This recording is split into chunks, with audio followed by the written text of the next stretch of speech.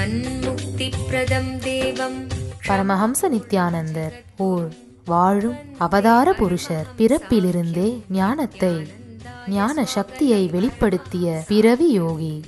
தமிழிலும் ஆங்கிலத்திலும் பரமஹம்சர் அருளியிருக்கும் 500க்கும் மேற்பட்ட புத்தகங்கள் தெலுங்கு, கன்னடம், மலையாளம், ஹிந்தி, சமஸ்கிருதம், Gujarati, Oriya, Bengali, Marathi, French, Croatian, Polish, Portuguese, Italy, German, Danish, Spanish, ரஷ்ய மொழி, சீன மொழி போன்ற 26 சர்வதேச மொழிகளில் மொழிபெயர்த்து வெளியிடப்பட்டுள்ளது. 10,000 மணி நேரத்திற்கும் மேல் ஞான கருத்துக்களை மொழிந்துள்ள அரிய பேச்சாளர். லட்சக்கணக்கானவர்களுக்கு அன்னதானம், இலவச மருத்துவ வசதி, கல்வி உதவி, மேலும் உலகம் முழுவதிலும் 140க்கும் மேற்பட்ட இடங்களில் பள்ளிகள், ஆசிரமங்கள், ஆலயங்கள் மற்றும் மருத்துவமனைகள் அமைத்து ஒப்பற்ற சேவை செய்து வரும் சமூக சேவகர். லட்சக்கணக்கானவர்களுக்கு தலைவலி முதல் கேன்சர் வரை தனது தியான சக்தியால் தீர்த்து வைத்த தியான சிகிச்சையாளர். கோடிக்கணக்கான மக்களுக்கு உடல் நலம், மனவளம் ஆகியவற்றிற்கான கிரியைகளை வகுத்து தரும் கிரியா யோகி. கோடிக்கணக்கான மக்களுக்கு வாழ்வியல் பிரச்சனைகளுக்கான தீர்வுகளை தந்த வாழும் ஞானி. 151 நாடுகளில் தியான மையங்களோடும் விடுதி, Tiruvannamalai, Rajapalayam, Salem, Hyderabad, Varanasi, loss Angeles, Seattle, Ohio, San Jose, Phoenix ஆகிய சர்வதேச நாடுகளிலும் ஆசிரம கிளைகளோடும் நடந்து வரும் உலகளாவிய நித்யானந்த தியானபீட ஆன்மீக இயக்கத்தின் நிறுவனர். 1 கோடிக்கும் மேற்பட்ட சீடர்களால் ஆத்மார்த்தமாக பின்பற்றப்படும் ஞான குரு. தீட்சையின் மூலம் சக்தி பரிமாற்றத்தை நிகழ்த்தும் அவதார சக்தி.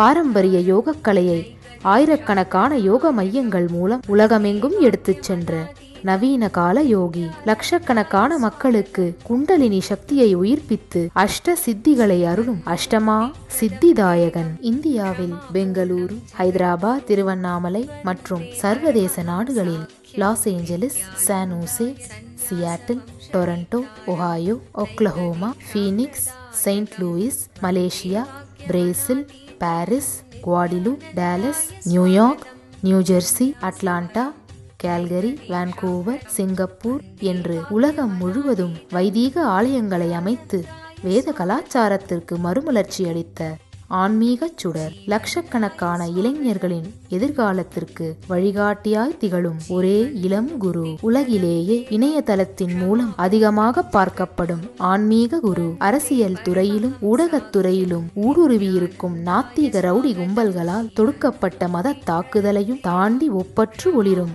ஆன்மீக ஒளி. அசைக்க இயலாத, என்றென்றும் நிலைத்திருக்கும் ஞான கல்ப விருட்சம். ஸ்வாகதம் ஆனந்தானுபவாஸ்வாதம் சர்வரோக நிவாரகம் வந்தே பாப விநாசக்தம் நித்யானந்தாய ஸ்வாகதம். நித்யமுக்தம் நிர்விகல்பம் தியானலோக பிரதீபகம் வந்தே சாந்தமயம் பந்தம் நித்யானந்தாய ஸ்வாகதம்.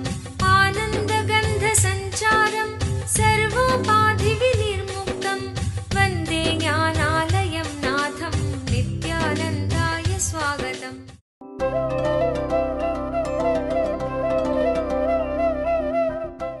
சதா சர்வகாலமும் என்னையே நினைந்து கொண்டே போர்புரி. மனம் புத்தியை என்னிடத்து அர்ப்பணம் செய்வதால் சந்தேகமின்றி என்னையே அடைவாய். பார்த்தா வேறு விஷயங்களில் செல்லாது அபியாசம் எனும் யோகத்தோடு கூடிய சித்தத்தால் தேஜோமயமான பரமபுருஷனை சிந்திக்கின்றவன் அப்புருஷனையே அடைகின்றான். திரும்ப திரும்ப திரும்ப நிர்விகல்ப நிலைக்குள்ளேயே உங்களை எடுத்து வந்து நிறுத்துவீர்களானால் நீங்கள் என்ன வேலையை செய்து கொண்டிருந்தாலும், இன்னொரு முக்கியமான விஷயம், மனசை நிர்விகல்ப நிலையில வச்சு உடம்பை இயக்காமலே இருந்தீர்களானாலும் உங்களுடைய சமாதி முழுமையடைந்து விட்டதான் நமக்கு தெரியாது. பல பேர் பார்த்தீங்கன்னா இமயமலையில் காட்டுக்குள்ளே உட்கார்ந்துருக்கும் பொழுது பெரிய ஆழ்ந்த அமைதியில் இருக்க மாதிரி தான் தோணும். அவங்க இறங்கி ஊருக்குள்ளே வந்தால் தான் தெரியும் அவங்க அமைதி நிலையானதா அல்லது சூழ்நிலையால் வந்ததா. சூழ்நிலையால் வந்த எல்லாமே நிலையானதாக இருக்க வேண்டிய அவசியம் இல்லை. அவருடைய அமைதி சூழ்நிலையால் ஆனதா அல்லது நிலையானதா அப்படின்னு எப்போ நமக்கு புரியும்னா, இங்கே கிருஷ்ணர் சொல்கிற மாதிரி என்னை நினைந்து கொண்டே போர் புரி. அதாவது உடல் இயங்கியும் மனம் இயங்கியும் உங்கள் உணர்வு நிர்விகல்பத்தில் இருந்தால்தான் நீங்கள் அடைந்த ஆன்ம நிலை, அமைதி நிலை நிலையானது. இல்லைன்னா அது சூழ்நிலையால் ஆனது. சூழ்நிலையால் ஆனது நிலையானது அல்ல. ஆரம்பத்தில் வேணா அந்த சூழ்நிலை கொஞ்சம் உதவி பண்ணலாம். ஆனால் சூழ்நிலையால் ஆனதெல்லாம் நிலையாகிவிட வேண்டும் என்கின்ற அவசியமில்லை. இங்க ரொம்ப அழகா எம்பெருமான் சொல்லுகிறார். ஸ்ரீகிருஷ்ணர் வேறு விஷயங்களில் செல்லாது அபியாசம் எனும் யோகத்தோடு கூடிய சித்தத்தால் தேஜோமயமான பரமபுருஷனை சிந்திக்கிறவன் அப்புருஷனை அடைகின்றான். அன்கிளச் பண்ணி நிர்விகல்ப நிலையிலேயே நிலை பெறுபவன் மனமும் உடலும் இயங்கினாலும் ஆனந்த சமாதியிலேயே நிலை பெறுகிறான். மீண்டும் மீண்டும் மீண்டும் நல்லா புரிஞ்சுக்குங்க, எத்தனை தரம் மெனு கார்டை படித்தாலும் சாப்பிட்டா மட்டும்தான் பசி அடங்கும். எத்தனை தரம் இந்த சத்தியங்களை கேட்டாலும் பழகினால் மட்டும்தான் அனுபூதி வரும். இப்போ நான் சொல்றது எல்லாமே மேப்பை உங்களுக்கு எக்ஸ்பிளைன் பண்ணுறேன். மேப்பை பார்த்து அதை புரிஞ்சுக்கிட்டதாலேயே அந்த ஊருக்கு போய் பார்த்த அனுபவம் கிடைச்சிராது. அதை போய் பார்த்தாக வேண்டும். அதனால் உண்மை என்னன்னா, இங்கே எம்பெருமான் சொன்ன மாதிரி அபியாச யோக யுக்தேன மீண்டும் மீண்டும் மீண்டும் அதை செய்ய துவங்குங்கள். இந்த செய்தல் அபியாசம் அப்படிங்கிறது உங்களை இந்த உயர்ந்த உணர்வு நிலைக்கு எடுத்து சென்று விடும். உயர்ந்த உணர்வு நிலைக்கு கொண்டு சென்று சேர்த்து விடும். ஆனந்த சமாதி உங்களுக்குள் மலர்ந்து விடும். இன்செக்யூரிட்டியினாலேயே நரம்புகள் ஆடிப்போகின்ற தன்மையுடையவன் மனிதன். இந்த நரம்புகள் ஆடிப்போகிற தன்மை இருந்ததுன்னா நிச்சயமாக மரண காலத்திலே இறை சக்தியோடு ஒன்று இருக்க இயலாது. இறை சக்தியோடேயே இருந்துவிட இயலாது. ஆனால் யார் மரண காலத்திலே இறை சக்தியோடேயே ஒன்றியிருந்து அந்த உணர்வோடேயே உடலை விடுகிறார்களோ, அப்ப என்ன அர்த்தம்னா, உடலையும் மனதையும் தாண்டிய உணர்விலே தன்னை நிறுத்திக் கொள்வது.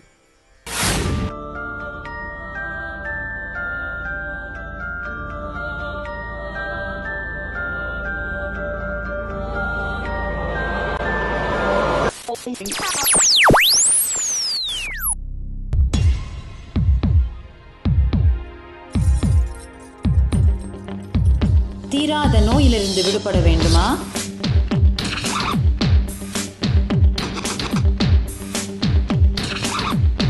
பிரச்சனைகள் இல்லாத உறவுகள் வேண்டுமா? நிம்மதியான உறக்கம் வேண்டுமா? வாழ்க்கையில் மனத்தெளிவும் உற்சாகமும் அதிகரிக்க வேண்டுமா?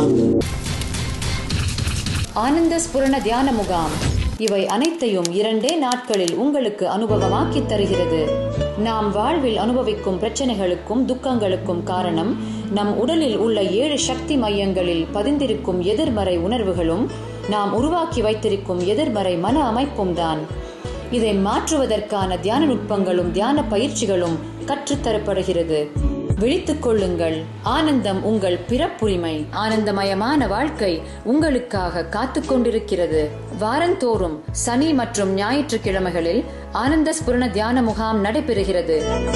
நடைபெறும் இடம் நித்யானந்த தியான பீட்டம், கிரிவலப்பாதை, திருவண்ணாமலை. தொலைபேசி எண்கள் 7200003311 7200003322. புளியம்பழம் மாதிரி ஓடும் உள்ளிருக்கும் சதையும் ஒட்டாமல் உதிர்ந்த நிலை. அதே மாதிரி உடலுக்குள்ளே இருக்கும் புளியங்காய் பார்த்தீங்கன்னா ஓடும் உள்ளிருக்கும் சதையும் ஒட்டி இருக்கும். ஓட்டையும் சதையையும் பிரிக்க முடியாது. புளியம் பழம் பார்த்தா ஓடும் சதையும் பிரிந்து விட்டிருக்கும். ஓட்டை தட்டி தனியாக எடுத்துடலாம், சதை மட்டும் தனியாக எடுத்துட முடியும். அதே மாதிரி இளமையில் உங்களுடைய உடலையும் உணர்வையும் தனித்தனியாக பிரிக்க முடியாமல் இருந்தால் பரவாயில்ல. ஆனால் முதுமைக்குள்ளாகவாவது நாம் பழுத்து விட வேண்டும். நம்முடைய உடலையும் உணர்வையும் தனித்தனியாக பிரித்து கொள்ளுகின்ற அளவிற்கு நம் உணர்வு பழுத்து விட்டிருந்தால்தான் நாம் வயதான பின்பாவது பழுத்திருக்கிறோம். பல நேரத்தில் பார்த்தீங்கன்னா காலம் கடந்த பின்பும் பழுக்காமல் காயாகவே இருப்பவர்கள் தானும் கசந்து மற்றவர்களுக்கும் வாழ்க்கையை கசப்பாக்குவார்கள். சில பேர் என்கிட்ட வந்து சொல்கிறது, சாமி நான் நினச்சிட்டு இருக்கிறது நடந்து பணமெல்லாம் எனக்கு வந்துருச்சுன்னா பக்கத்து ஊரில் ஒரு கோவில் கட்டுறேன்னு பிரார்த்தனை பண்ணியிருக்கேன் சாமி, நீங்கள் ஆசீர்வாதம் பண்ணுங்க. நான் சொன்னேன், நினச்சிட்டு இருக்கிறது என்னன்னு சொல்லுங்கய்யா. இல்லை, என் பூர்வீக சொத்து எனக்கு வரணும், அது வந்துடணும். இல்லை, அது எப்படிப்பா வரும்? இல்லை, எங்கள் மாமியார் மண்டையை போட்டால் தான் வரும். சொன்னா, அப்பா அதுக்கெல்லாம் நான் ஆசீர்வாதம் பண்ண முடியாது. இந்த பிரச்சனைகளுக்கு காரணம் என்னன்னா, வயதான பிறகும் அவர்களாலும் அதை விட்டுவிட முடிவதில்லை. நம்முடைய பாரம்பரியத்தில் வானப்பிரஸ்தம்னு சொல்வார்கள். 50 வயது கடந்த உடனேயே பொறுப்புகளை எல்லாம் அடுத்த வாரிசுகளிடம் கொடுத்துவிட்டு தன்னுடைய வாழ்க்கை முழுவதையும் பழுப்பதற்கு, எப்படி அந்த பழுத்த புளியம்பழம் ஓடும் சதையும் ஒட்டாமல் இருக்கின்றதோ அந்த மாதிரி இந்த உடலுக்குள் இருந்தாலும் உடலுக்குள்ளும் உணர்வாலே ஒட்டாமல் பழுப்பதற்காக உபயோகப்படுத்துவார்கள். உணர்வாலே தன்னை ஒன்றாக்கிக் கொள்ளுதல், இறை சக்தியோடு பிரபஞ்ச சக்தியோடு தனக்குள் இருக்கும் நிர்விகல்ப நிலையோடு தன்னை ஒன்றாக்கிக் கொள்ளுதல், இந்த செயலை செய்ய துவங்கினால் மட்டும்தான் கடைசி காலத்திலே இறை சிந்தனையோடு எந்தவிதமான துக்கமும் இல்லாமல் மன மாற்றமும் இல்லாமல் இறை சிந்தனையில் நிலைத்து உடலை விட முடியும். ஏன்னா அந்த நேரத்தில் உடம்பும் மனசும் கொந்தளிக்கும். எல்லா மெமரி பயோ மெமரிஸும் மேலே பொங்கி வரும். எந்த பயோ மெமரி மேலே பொங்கி வந்தாலும், எந்த துக்கம் பயம் வேதனை மேலே பொங்கி வந்தாலும் அதனாலெல்லாம் அசைக்கப்படாத அளவிற்கு, அதனாலெல்லாம் மறைக்கப்படாத அளவிற்கு, அதனாலெல்லாம் இழிவடையாத அளவிற்கு உங்களுக்குள் இறைநிலை நிலை பெற்று விடுமானால் மட்டும்தான் எம்பெருமான் இங்கு சொல்லுகின்ற என்னையே நினைந்து உடலை விடுபவன் என்னையே அடைகின்றான். இறுதி காலத்தில் எப்பொருளை எண்ணிக்கொண்டு ஒருவன் உடலை உகுக்கின்றானோ அவன் அந்த ஸ்வரூபத்தையே அதையே அடைகின்றான். வேற ஒன்றும் இல்லை. நீங்கள் உடம்பை விட்ட பிறகு பார்த்தீங்கன்னா உயர்ந்த உணர்வு நிலையில் இருப்பீங்க. அடுத்த உங்களுடைய வாழ்க்கை பயணத்தை பற்றிய எல்லா வாய்ப்புகளும் உங்கள் முன் அடுக்கப்படும். ஏன்னா எல்லா முடிவுகளையும் நீங்கள் தான் எடுக்கிறீங்க. அந்த வாய்ப்புகள் உங்கள் முன்னாடி அடுக்கப்படும். உங்களுக்கு என்னென்னலாம் பெஸ்ட் சாய்ஸ்ன்னு நீங்கள் மனசில் நினச்சிருந்தீங்களோ, எந்தெந்த கற்பனையெல்லாம் நீங்கள் என்டர்டெயின் பண்ணீங்களோ உங்கள் லைஃப்பில், அந்த கற்பனைகள், அதோட லாப நஷ்டங்கள், சாத்தியக்கூறுகள் எல்லாம் உங்கள் முன்னாடி அடுக்கப்படும். ஆழ்ந்து புரிந்து கொள்ளுங்கள். இப்பொழுது இருக்கிற பிறவி கூட நீங்கள் எடுத்த முடிவு. நாம் கேட்கலாம், அப்புறம் ஏன் சாமி நான் இந்த மாதிரி ஏழ்மையாக வந்து பிறந்தேன்? நாம் ஆழ்ந்து புரிந்து கொள்ள வேண்டிய சத்தியம், சில நேரத்தில் பணம் பல பொறுப்புகளையும் பயங்களையும் துக்கங்களையும் எடுத்து வருகின்றது. அந்த பொறுப்புகளையும் பயங்களையும் துக்கங்களையும் எதிர்கொள்ள விரும்பாத மனிதன், அது எல்லாம் இல்லாமல் வாழ விரும்புகிற மனிதன் உடம்பெடுக்கும் பொழுதே ஏழ்மையாக இருந்தாலும் பரவாயில்லப்பா, நிம்மதியாக இருந்துட்டு வரலாம் அப்படின்னு நினச்சி வந்துடுறீங்க. இறந்த பிறகு உங்களுடைய வாழ்க்கையில் நீங்கள் வாழணும்னு நினச்ச எதிர்பார்த்த எல்லா விஷயங்களும் உங்கள் முன்னால் அடுக்கப்படும். ஒருவேளை இந்த வாழ்க்கை இதோட போதும், இதுக்கு மேலே உடலே வேண்டாம், பிரபஞ்சத்தோடு கரைந்து முக்தனாக ஜீவன் முக்தனாக வாழலாம்னு நினச்சிருந்தீங்கன்னா அந்த எண்ணம் ஸ்ட்ராங்காக இருந்தால் அதுவும் உங்கள் டேபிளில் முன்னாடி இருக்கும். நீங்கள் இருக்கிறதுல எது ஸ்ட்ராங்காக இருக்கோ அதை நேரடியாக சூஸ் பண்ணுவீங்க.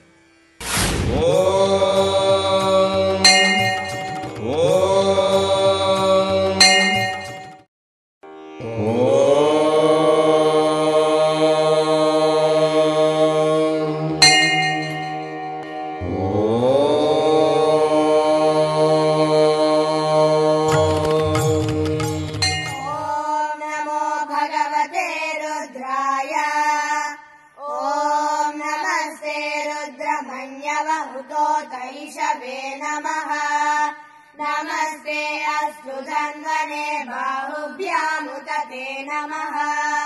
या तैष शिवतमा शिवं बभूव ते धनुः शिवा शरव्याया तव तया नो रुद्रमृडया या ते रुद्र शिवा तनूरघोरा पापकाशिनी तया नस्तनुभाषन्त.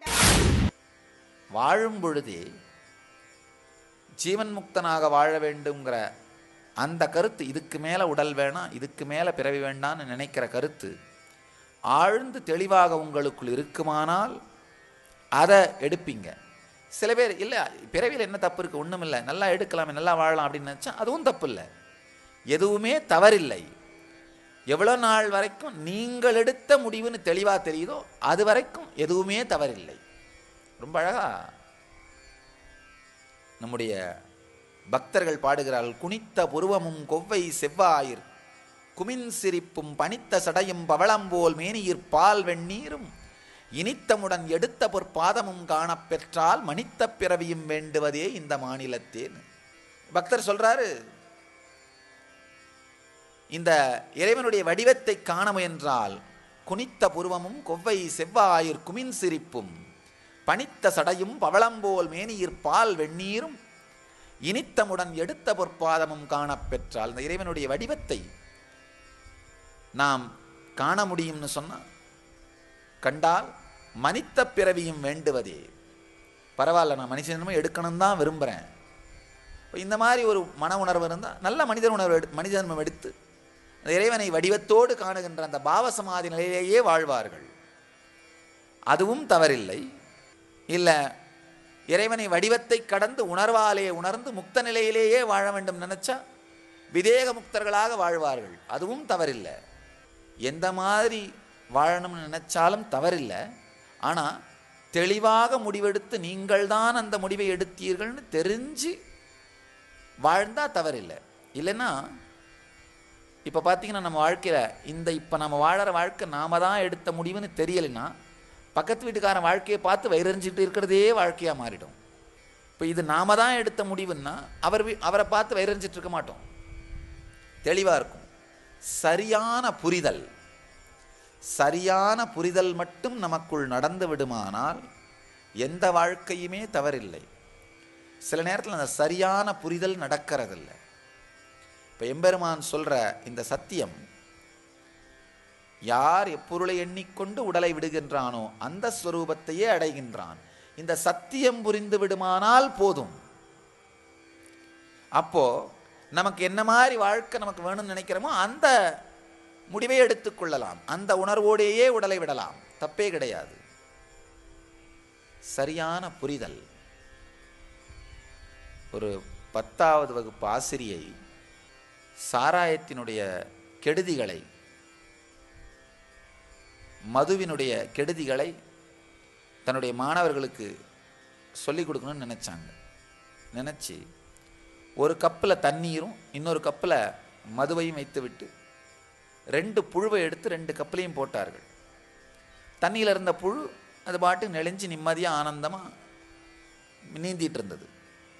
அந்த மது கோப்பையில் போட்ட புழு சில வினாடிகளில் இறந்து போயிருச்சு. அங்கே இருந்த மாணவர்களை ஒருத்தர் எழுப்பி கேட்டாங்க, உனக்கு என்னப்பா இதுலேருந்து புரியுது? அவன் சொன்னான், ஐயோ சாராயமே குடிக்கக்கூடாது, பூச்சி செத்து போயிருச்சு பாருங்க, அந்த மாதிரி நமக்கும் அது கெடுதி.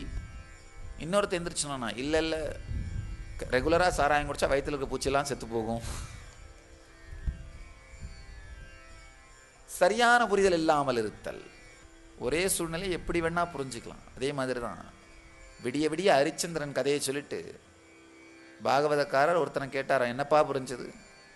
அவன் சொன்னான், ஐயா செத்தாலும் பொய்யே சொல்லக்கூடாது, உண்மையே சொல்லணும்னு புரிஞ்சுது. இன்னொருத்தனை கேட்டாரா, உனக்கு என்னப்பா புரிஞ்சுது? அவசர ஆபத்துக்கு பொண்டாட்டி அடக வச்சா கூட தப்பு இல்லைன்னு புரிஞ்சுது. எப்படி வேணா புரிந்து கொள்ளலாம். சரியான புரிதல் இல்லாமை வாழ்க்கையிலும் மிகப்பெரிய பிரச்சனை. சரியான புரிதல் இல்லாமை. சரியான புரிதல் நடந்து விடுமானால், சரியான புரிதல் நமக்குள் நிகழ்ந்து விடுமானால் வாழ்க்கையின் மிகப்பெரிய முடிவுகளை நம்மால் தெளிவாக எடுக்க முடியும். இன்னொரு பெரிய பிரச்சனை என்னன்னா, இந்த சத்தியங்களை பற்றி தெரிந்து கொள்ளாமலே வாழ்ந்து இறந்து விடுபவர்கள் எவ்வளோ பெரிய ராஜ்யத்தை கோட்டையே கட்டி ஆண்டிருந்தாலும் அவர்கள் வாழ்க்கை மிக மோசமான துக்கத்திற்கு ஆளாகின்றது. பெரிய கன்ஃபியூஷன், பெரிய குழப்பம், பெரிய வழிதெரியாத்தன்மை, எதிலோ ஒன்று ஸ்டக்காய் போன சிக்கிக்கொண்ட தன்மைக்குள் ஆளாகிறார்கள். அப்படி இல்லாமல் உயர்ந்த உணர்வு நிலையில் இருந்து இறைஸ்வரூபத்தில் மனதை ஒன்றாக்கிக் கொண்டு உடலை விடுபவன் இறைநிலையே அடைகின்றான். மாமுபேத்ய புனர்ஜன்ம துக்காலயமசாஸ்வதம் நாப்னுவந்தி மகாத்மானः சம்சித்திம் பரமாம் கதாः ஆப்ரம்ம புவனால்லோகா புனராவர்த்தினோர்ஜுன மாமுபேத்ய து கௌந்தேய புனர்ஜன்ம ந வித்யதே. மாமுபேத்ய புனர்ஜன்ம துகாலய சாஸ்வதம் நாப்னுவந்தி மகாத்மானः சம்சித்திம் பரமாம் கதா ஆப்ரம்ம புவனால்லோகா புனராவர்த்தினோர்ஜுன மாமுபேத்யது கௌந்தேய புனர்ஜன்ம ந வித்யதே. மிக உயர்ந்த சித்தியை அடைந்த மகாத்மாக்கள் என்னை அடைந்து விடுவர். என்னை அடைந்து விட்டு பிறகு துன்பங்களுக்கு உறைவிடமானதும் நிலையற்றதுமான மறுபிறவியை அடைவதில்லை. அர்ஜுனா, பிரம்மலோகம் வரை உள்ள எல்லா லோகங்களும் அழிந்து விடும், அழிந்து உண்டாகும் தன்மையுடையன. அந்த லோகங்களை அடைந்தாலும் திரும்பவும் உலகில் பிறக்க நேரிடும். அதனால் குந்தியின் புதல்வனே, என்னை அடைந்தபின் மறுபிறவி கிடையாது. வாழ்க்கையினுடைய ஆழமான ரகசியங்களை சொல்லுகிறார். அதாவது பல்வேறு சந்தேகங்களை இறைவன் இங்கு விளக்குகின்றார். நம்முடைய வாழ்க்கையில பல லோகங்கள் இருக்கு. பல லோகங்கள்னா பல நிலைகள் இருக்கு, பல்வேறு நிலைகள். அதாவது வெறும் சுகத்தையே வைத்துக் கொண்டு வாழ்வது, இல்லை கொஞ்சம் சுகத்தையும் புகழையும் வைத்துக் கொண்டு வாழ்வது, புகழாலேயே வாழ்வது, இந்த மாதிரி பல்வேறு நிலைகள் இருக்கு. இதுதான் பல்வேறு லோகங்கள்னு சொல்றோம். பல்வேறு லோகங்கள்னா மேலே எங்கெங்கயோ வேற வேற லோகங்கள் இருக்குன்னு தயவு செஞ்சு நினைக்காதீங்க. இது ஜியாகிரபிக்கல் இல்லை, சைக்கலாஜிக்கல். நாம எந்த மாதிரி மன அமைப்போட வாழறோமோ அந்த மாதிரி உலகத்தை நம்மை சுற்றி உருவாக்குவோம். சில பேர் என்கிட்ட வந்து சொல்றது உண்டு, சாமி, கடந்த சில ஆண்டுகளாக நான் பார்க்குறேன், நிறைய ஆன்மீக வெப்சைட்டுகள் எனக்கு வருது, நிறைய ஆன்மீக புத்தகங்கள் வருது, நிறைய ஆன்மீக கூட்டங்களை பற்றி நான் கேள்விப்படுறேன், நிறைய ஆன்மீக நண்பர்கள் வராங்க, உலகமே ஆன்மீகமயமாக மாறிட்டு இருக்குன்னு நினைக்கிறேன் சாமி. இந்த மாதிரி நினச்சிங்கன்னா நல்லா புரிஞ்சுங்க, உலகம் ஆன்மீகமயமாக மாறலை, நீங்கள் ஆன்மீகமயமாக மாறிட்டு இருக்கீங்க. உலகம் எப்போவுமே ஆன்மீகமயமாக தான் இருக்குது. நீங்கள் இந்த துறையில் இன்ட்ரெஸ்ட் எடுத்து செயல் செய்யும் பொழுது, செயல்படும் பொழுது, இயங்கும் பொழுது உங்களுடைய வாழ்க்கை பார்த்தீங்கன்னா திடீர்னு மெதுமெதுவாக இந்த மாதிரி நபர்களையே ஈர்க்கும், இந்த மாதிரி சூழலையே பார்க்கும், இந்த மாதிரி நண்பர்கள்ட்ட தான் பேசக்கூட விருப்பம் இருக்கும், இந்த மாதிரியான இடங்களுக்கு போகிறதுக்குத்தான் விருப்பம் இருக்கும். ஒரு ஏதாவது ஒரு கல்யாணம் சடங்கு காட்சிக்கு போனால் கூட முதல்ல மாதிரி பட்டுப்புடவை பற்றி பேசுகிறதுக்கும் நகையை பற்றி பேசுகிறதுக்கும் விருப்பம் இருக்காது. மாலை போட்டுருக்கிற ஆளாக பார்த்து, ஓ நீங்களும் சாமி ப்ரோக்ராம் பண்ணியிருக்கீங்களா, அந்த குரூப் தனியாக அதோட ஒதுங்கிறோம். எவ்வளோ நாளாக சாமியோட தெரியும். கரெக்டாக அந்த மாதிரியான நண்பர்களோடையே பழக்கம் வரும், அந்த மாதிரியான நண்பர்களோட மட்டும்தான் ஈர்ப்பு வரும், அந்த ஃப்ரீக்வன்சிலேயே இருக்க தோணும். மற்ற உறவுகள்லாம் தானாகவே உங்களை விட்டு போயிடும். வாழும் ஞானி பரமஹம்ச நித்யானந்தர் வழங்கும் கல்பத்தரு முழுநாள் ஞான அனுபவ முகாம். கல்பத்தருவில் நீங்கள் பெறும் உடல் நலம், வாழும் ஞானியிடம் நீங்கள் பெறும் தீட்சை உங்களின் உடலிற்கும் மனதிற்கும் சக்தியளித்து குணமளிக்கின்றது. தொடர்ந்து பெறும் தீட்சைகளால் ஒரு மனிதருக்குள் 1300% வரை சக்தி அதிகரிக்க முடியும். இது உடல் நலத்தை நேரடியாக அதிகரிக்கின்றது. தொடர்ந்து 21 நாட்கள் எடுத்துக்கொள்ளும் தீட்சை மேற்சொன்ன சக்தி மாற்றங்களை உங்களுக்குள் நிலையான அனுபவமாக மாற்றுகின்றது. பக்தர் வேண்டும் வரம் கூடும் நேரம் நித்யானந்தன் தரும் கல்ப. மேலும் விவரங்களுக்கு நித்யானந்த தியான பீடம், கிரிவலப்பாதை, திருவண்ணாமலை. தொலைபேசி எண்கள் 7200003311 7200003322 www.nithyananda.org. ராமகிருஷ்ணன் ரொம்ப அழகா சொல்வாரு, மலத்திலே இருக்கின்ற புழுவை எடுத்து சோற்றுப்பானையில் வைத்தால் இறந்து விடுமா. அந்த மாதிரி வெறுமனே லௌகீக மனம் படைத்த அந்த புழுவை எடுத்து ஆன்மீக இடத்துல வச்சா கூட அதெல்லாம் இருக்க முடியாது, ஓடி போயிடும், இறந்து போயிடும், அதால் தாக்கு பிடிக்க முடியாது. இன்னொரு அழகான கதை சொல்வார் ராமகிருஷ்ணர். ஒரு 4 மீன் விற்கும் பெண்கள் சந்தையில் மீன் விற்றுட்டு ஊருக்கு திரும்பப்போ ரொம்ப இருட்டிருச்சு. அதனால் வழியில் ஒரு பூ விற்கின்ற ஒருவருடைய வீட்டில் அடைக்கலம் கேட்குறாங்க, நாங்கள் இங்கே ராத்திரி தங்கிட்டு காலையில் போகலாமான்னு. அந்த நபர் சொல்கிறார், நல்லா இருந்துக்கோங்க, அதுக்கு என்னம்மா அப்படின்னு இடத்த கொடுத்துட்றாரு. ஆனால் ராத்திரி 4 மணி நேரம் அவங்க புரண்டு படுத்தும் அவங்களுக்கு தூக்கமே வரலை. அப்போ தான் ஒரு மீன்காரிக்கு ஒரு யோசனை வந்ததான், அப்பா இங்கே தூக்கம் வராமல் இருக்கிறதுக்கு காரணம் நமக்கு பூ வாசனையால் தான். அவங்களுடைய மீன் கூடையில் தண்ணி தெளித்து தலாணி பக்கத்தில் வச்சோட நிம்மதியாக தூங்கிட்டார்களாம். நம்முடைய மனமும் எந்த வாசனைக்கு ஒட்டியதோ அந்த வாசனையில் தான் ஒட்டும். புது வாசனை டெவலப் ஆக ஆரம்பிச்சுன்னா அந்த பழைய நபர்கள்லாம் காணாமல் போயிடுவார்கள். எப்போ உங்களுக்கு உலகம் முழுக்க ஆன்மீகமயமாக மாறிட்டே இருக்குன்னு தோணுதோ அப்போ நீங்கள் ஆன்மீகமயமாக மாறிட்டு இருக்கீங்க. உங்களுக்குள் மாற்றம் நடக்கின்றது. எந்த உணர்வு உங்களுக்குள் வருகிறதோ அது மாதிரி உங்களை சுற்றி உலகத்தை உருவாக்கிப்பீங்க. நீங்கள் நல்லா பார்க்கலாம், சில நேரத்தில் மக்கள் அவர்கள் வாழ்க்கையில் அவர்கள் ஈர்த்து கொண்ட துக்கங்களை பற்றி சொல்லும் பொழுது தான் எனக்கே புரியுது எந்த அளவுக்கு மனிதன் தன்னுடைய சுய விருப்பத்தின் மூலமாகவே தன்னை நோக்கி துக்கத்தை ஈர்க்கிறான். உங்கள் எல்லோரையும் நித்யானந்தத்தில் நிறைந்து, நித்யானந்தத்தில் மலர்ந்து, நித்யானந்தத்தில் கரைந்து, நித்யானந்தமாகிட ஆசீர்வதிக்கின்றேன். நன்றி. ஆனந்தமாக இருங்கள். நித்யானந்த தியானபீடம், நித்யானந்தபுரி ஆஃப் மைசூர் ரோடு, விடுதி, பெங்களூர். 9742203311 08027202084.